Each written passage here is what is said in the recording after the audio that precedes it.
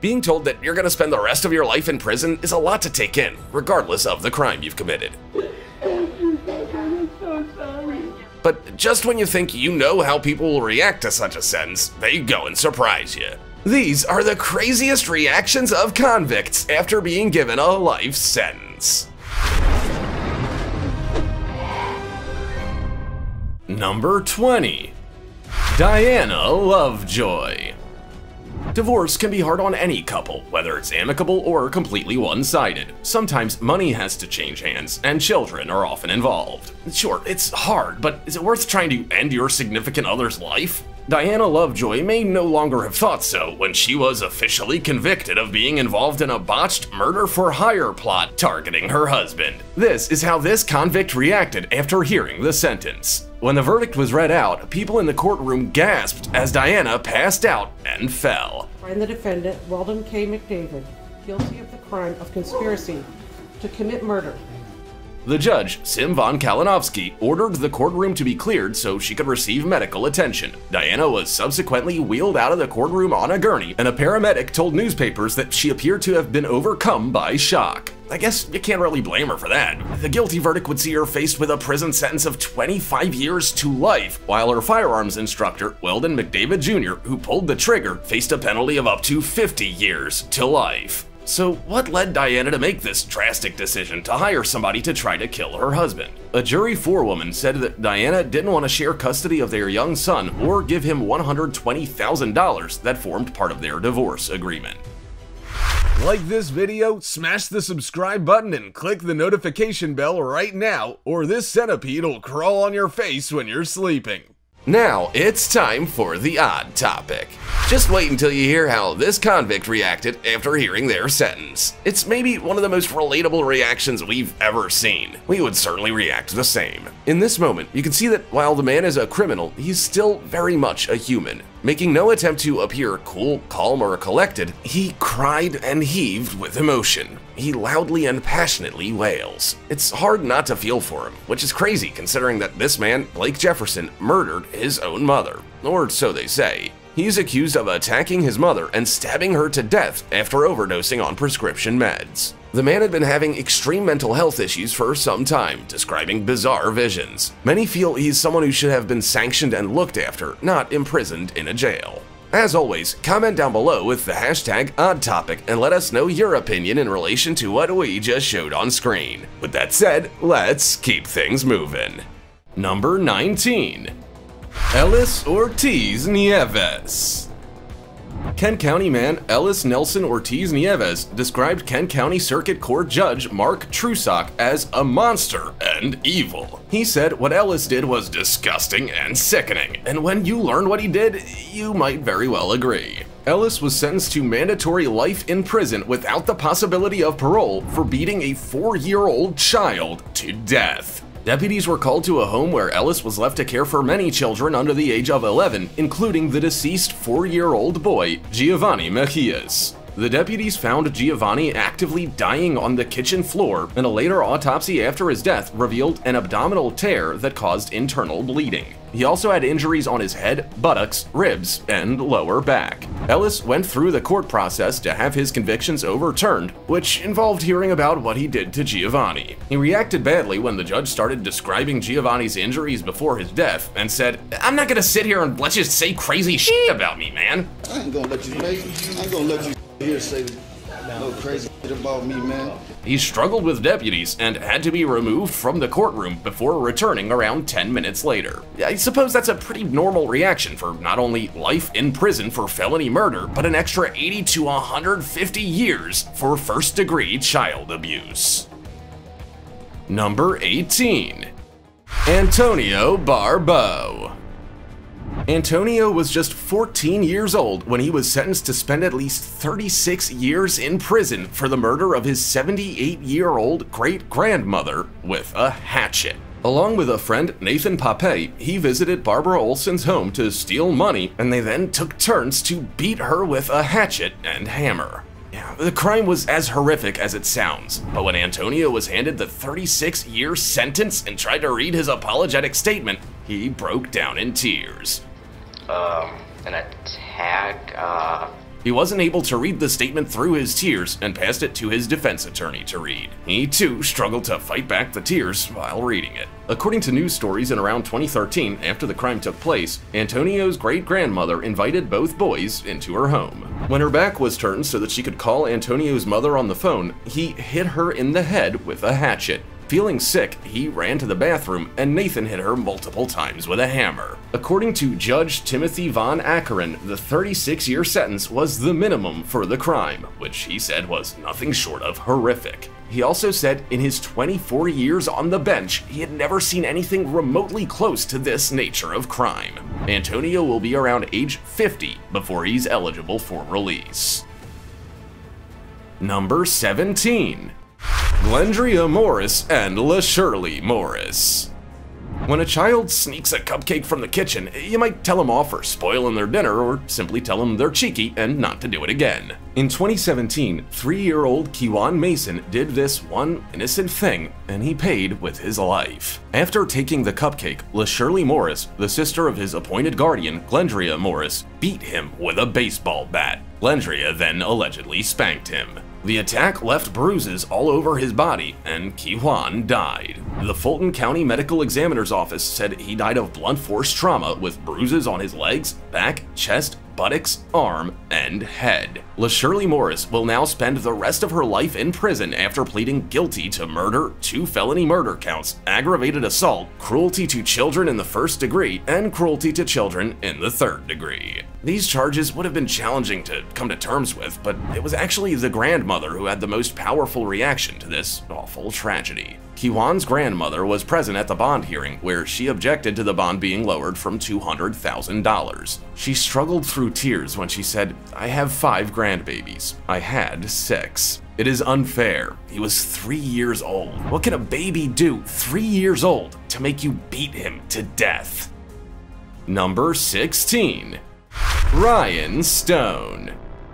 When some criminals look back on all the pain and suffering they caused in the immediate aftermath of an incident, they can sometimes feel remorse. They might say things just got quickly out of control and that they feel bad for any injuries and pain that they may have caused. But when Ryan Stone was caught after a 90-minute high-speed chase in 2014 that resulted in 18 charges and one man's life being completely changed, his reaction was quite surprising. He decided to mock the victims of his crimes. While Ryan's family said he was actually a compassionate person and just struggled with drug addiction and was troubled, authorities were able to show Ryan in another light. After stealing an SUV carrying a 4-year-old boy from a gas station and traveling at excessive speeds, he bragged about making international news and belittled his victims. Ryan also hit Trooper Bellaman He at 90 miles an hour, shattering his leg while he was trying to deploy spikes to slow Ryan down. To that, Ryan said that the trooper shouldn't have been standing in the middle of the highway.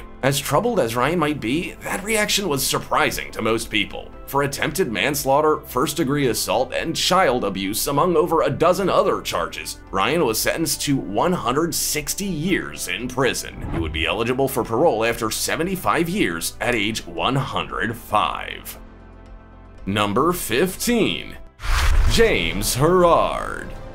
When James Herard was sentenced to die for ordering the death of restaurant worker Eric Jean-Pierre in 2008, all he could do was smirk, make faces, lean back in his chair, and shake his head. Meanwhile, his mother would sit in a corner seat leaning on the wall for support and remain silent while tears welled up in her eyes. As shocking as it would be for most people to hear that they're being sentenced to death, it didn't mean anything to James. Pretty much, you know what I mean? I'm pretty much daring you to give me the death sentence, pretty much. Who was already serving multiple life sentences for 4 incidents that he was involved in as the leader of a gang called Backstreet Crips. James played a part in several robberies at Dunkin' Donuts stores, one of which resulted in the death of a customer who he shot in the back to warn other customers. He also became involved in a confrontation with a rival gang, the Bloods, which ended with him shooting a rival gang member. Fortunately, he survived, and James was convicted of attempted murder. Just a month later, Eric Jean-Pierre was walking home from a bus stop when he was selected at random as James's next victim.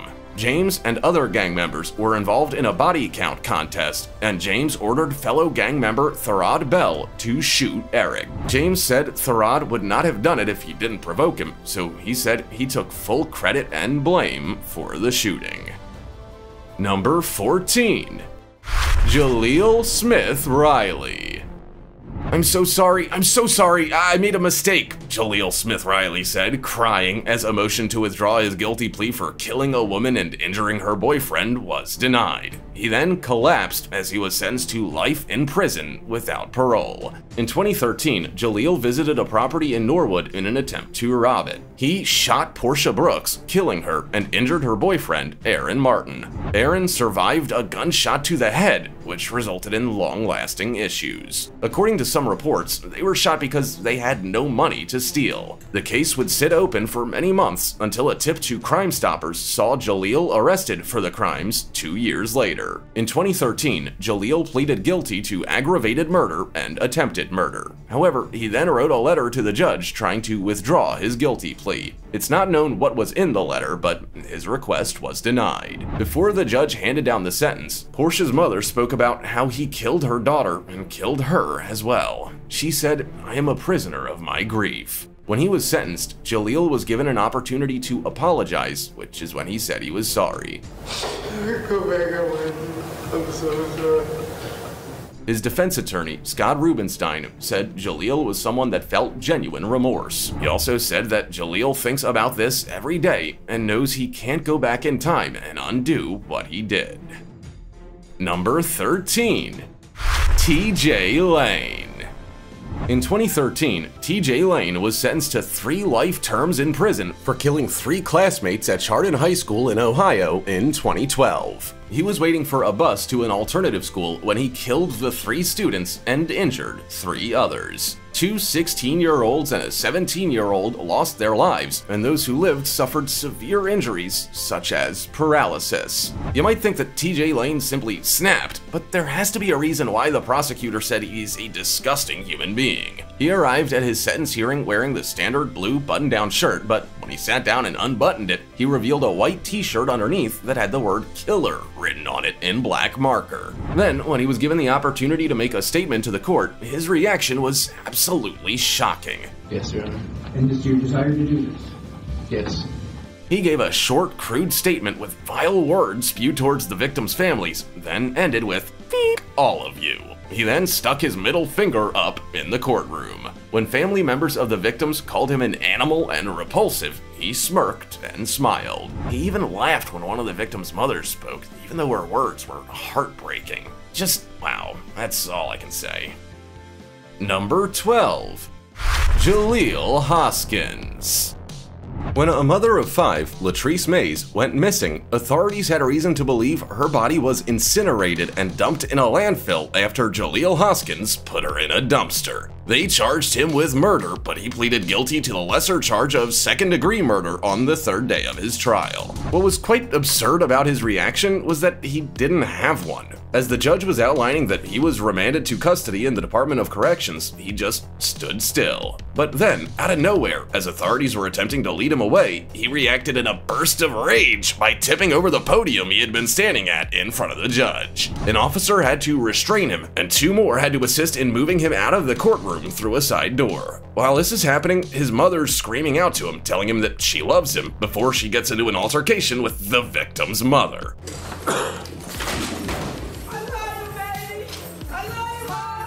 For several minutes, there's chaos in the building before security is able to take charge of the situation and everyone calms down. Number 11. Fernando Salgado. Fernando Salgado, an 18-year-old student from California, was arraigned on sexual assault charges in the Fontana Superior Court. He pleaded not guilty to 2 charges related to incidents in a classroom at A.B. Miller High School and did so calmly. But his calm demeanor soon turned into utter devastation when he was ordered to remain in jail until July 9th. His bail was set at $300,000. When Fernando learned this, he absolutely exploded. He screamed and cried, "Get me out of here! Get me out of here! I want to go home so bad!"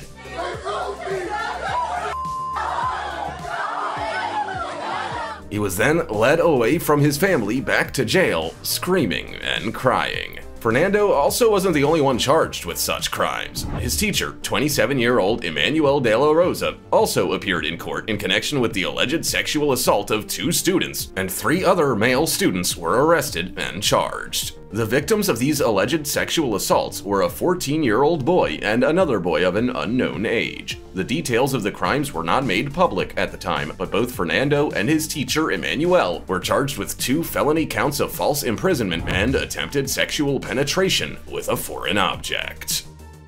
Number 10. Jacob Matt Morgan. The case around 17-year-old Jacob Matt Morgan from Rock Hill is complicated. And even after he was sentenced to 15 years after pleading guilty to involuntary manslaughter and unlawful conduct toward a child, he's the only one that really knows the truth about what happened to his 14-month-old brother, Joshua Hill. Prosecutors in the case said that Jacob stood outside a trailer and watched as fire engulfed it with his baby brother inside. He denied being a monster and pleaded guilty under the Alford plea, which means to accept punishment but not admitting guilt to lighting the fire. Jacob says he wished he could have gotten to Joshua in time, but there's no proof that he used the phone in his pocket to call 911. Instead, it was a neighbor that called, and firefighters and a police officer were the ones who tried to save the baby. Evidence also showed that the fire had been set in multiple spots, which also pointed to it being intentional. Even after he was sentenced, Jacob denied what happened and was crying as he was led away to a holding cell.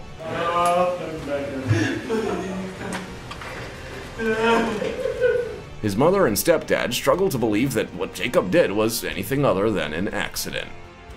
Number 9. Dexter Johnson.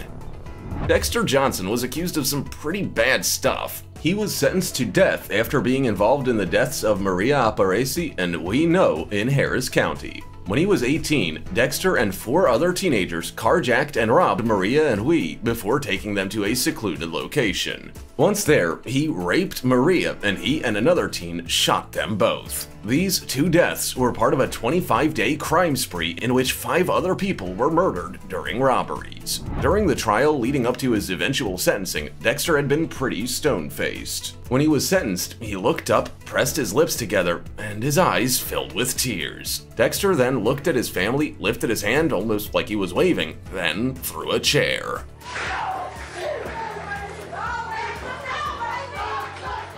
Officers were quick to restore justice by tackling him, and a male relative could be heard saying, "Don't kill him." 2 other family members collapsed, and others were sobbing. District Judge Denise Collins took a moment to ask the parents of Maria if they were okay before hugging Maria's mother and shaking her father's hand. Dexter was meant to be executed in 2019, but a federal judge canceled it to give his new attorney time to investigate his case. Number 8. Ricky Hand. When criminals receive a sentence in the courtroom, it's not uncommon for them to throw their hands up in the air. They might even throw over a chair, a podium, or slam their fists on a table. But to throw feces? Now that's something entirely different. In 2016, 46-year-old Ricky Hand appeared in a Springfield, Ohio courtroom to be sentenced for multiple armed robberies. He had committed about 30 robberies and was on parole before he committed another crime. He was definitely not happy to learn that he would be serving 40 years in prison. He asked the judge, "Did you just give me 40 years, sir?" Did you just give me 40 years, sir? "You just gave me 40 years. Well, guess what?" Then Ricky reached for something under his arm and, well, that's how feces and urine ended up in an Ohio courtroom. Sir, what's this? Apparently, Ricky had hidden pill bottles filled with feces and urine inside the arm sling he was wearing. It was almost like he knew this court case wasn't going to go in his favor and he wanted to go out with a bang. Within just a few seconds, courtroom officials restrained Ricky. Afterward, the sheriff's office investigated how it could have happened since searches were required before entering the courtroom. This was clearly not done in this case. Number 7. David Moses. When David Moses was 17 years old in 2010, he entered the home of an 81-year-old woman, Dorothy Session, with 2 other teens to burglarize it. Surprised to find the woman home, David hit her. One surprise hit turned into a brutal attack, with the woman suffering a broken nose, missing teeth, black eyes, and cuts to her mouth. Dorothy died from her injuries, and David, along with 15-year-old and 17-year-old sisters, were convicted of murder. As David was a juvenile when he was sentenced to 25 years to life in 2012, he was resentenced in 2020 to abide by extra requirements due to the fact that he was tried as an adult for murder as a juvenile. Even after all that time in prison, it didn't seem like anything had changed, and he was given the same sentence again. The court found that the crime's circumstances and his behavior in prison didn't warrant a change in his sentence length. And if you saw how he reacted in court, you might gain insight into why they possibly came to that conclusion. Throughout the resentencing, David looked bored and amused. News stations described him as acting strangely, and he even appeared to fall asleep twice. Number 6. Anthony Rodriguez. Anthony Rodriguez had just turned 18 and was out on probation for potentially violence-related crimes when he robbed, kidnapped, and sexually assaulted a deaf woman in Martin Luther King Jr. Park in Bakersfield in March 2012. DNA evidence linked him to the crime a few months later, and he was found guilty that August. According to the statement of facts, the woman was walking to her house through the park when a man approached her, threw her to the ground, mounted her, and took her backpack. She tried to retrieve the bag, which contained her mother's laptop, but the man grabbed her shirt and dragged her towards a restroom. He then ripped her shirt, punched her in the head, and sexually assaulted her while she repeatedly signed the word no. He left a few minutes later with the backpack. During the trial, Anthony was silent. However, his outburst on the final day, when he was sentenced to 30 years to life, shocked everyone. You feel good about it? No, that bitch feel good. Want to throw me away? News networks described it as an explosive conclusion. He started yelling profanities and screaming that it wasn't fair. Authorities pushed him down, and he was eventually taken out of the courtroom. After the trial, his family said the sentence was extreme. His mother, crying, said that something must be wrong because he didn't deserve 30 years. Number 5. Derek Thomas and Shondell Jackson. Shondell was suspected of firing the weapon, and Derek said Shondell did so because the victim, Nathan Potter, didn't have any money. Derek acted as the lookout as Shondell approached Nathan with the .45 caliber handgun. After the shooting, they ran to Derek's house to play video games. Shondell was convicted of first-degree intentional homicide and robbery, and how he acted in the courtroom gave many people insight into how Shondell was able to do what he did.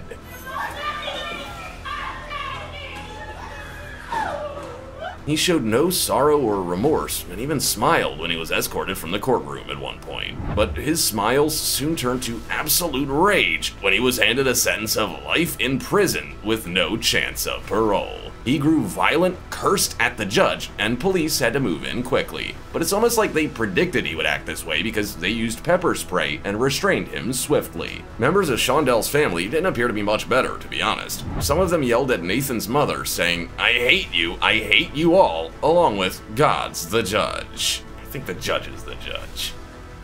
Number 4. Michael Marin. I'm not gonna lie, this would have to be one of the most dramatic and downright devastating reactions to a court case. Michael Marin, a former Wall Street trader, was found guilty of burning his $3.5 million house down in the Phoenix area in 2009. Oddly, he emerged from the burning mansion in scuba gear. As it turns out, he torched the house because he couldn't keep up with the payments. He had previously tried to sell the house with a lottery, but it was deemed illegal and shut down. Juror number 5, is this your true verdict? Yes. Juror number 9, is this your true verdict? Anyway, when he was found guilty of arson and insurance fraud in June 2012 and he was facing a prison sentence of 7 to 21 years, he put his head in his hands and put something in his mouth before drinking from a sports bottle. And then, after some convulsions, he was dead. Michael collapsed in court and couldn't be revived. According to the Maricopa County Medical Examiner's Office, Michael had poison in his system, and it appears he took cyanide before his death. He had purchased a cyanide canister in 2011 from a California mail-order chemical supplier. Number 3. Luis Bracamontes.